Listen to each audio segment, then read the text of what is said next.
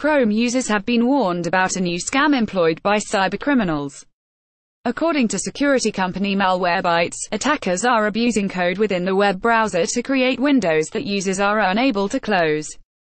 Scammers are exploiting this feature to freeze Google Chrome while simultaneously surfacing a bogus security warning. Your PC has alerted us that it has been infected with a virus and spyware, the fraudulent warning tells users. The dialog box also contains a fake Microsoft support line number. Since users are unable to close the window, attackers hope they're more likely to be convinced by the security alert and call the hotline. Google GETTYScammers are leveraging Google Chrome to show a fake Microsoft support line number. MALWAREBYTESCHROME users will find their window frozen after the warning message appears. Malwarebytes says the scam is being targeted at Windows users running the latest version of Google Chrome, build 64.0.3282.140. As a last resort, the Windows Task Manager will allow you to force quit the offending browser processes. Jerome Segura, those running alternative operating systems should not be affected by this scam.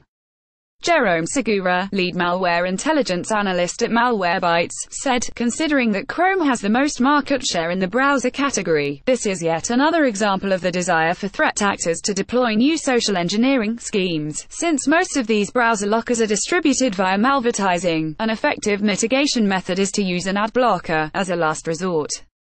The Windows Task Manager will allow you to force quit the offending browser processes. Malwarebytes users were already protected against the redirection mechanism used in this attack. Wednesday, March 15, 2017. Here's how to get the most from your web browser. Attackers are able to freeze up Chrome by instructing the popular web browser to download thousands of files. This results in the Google-branded web browser quickly becoming unresponsive, making it impossible for users to close tabs or the window by clicking the X button. Should you encounter this scam in the wild, do not call the fake Microsoft support number. Instead, launch Windows Task Manager by pressing Ctrl, Alt and Del simultaneously, then force close the tab responsible for crashing the browser.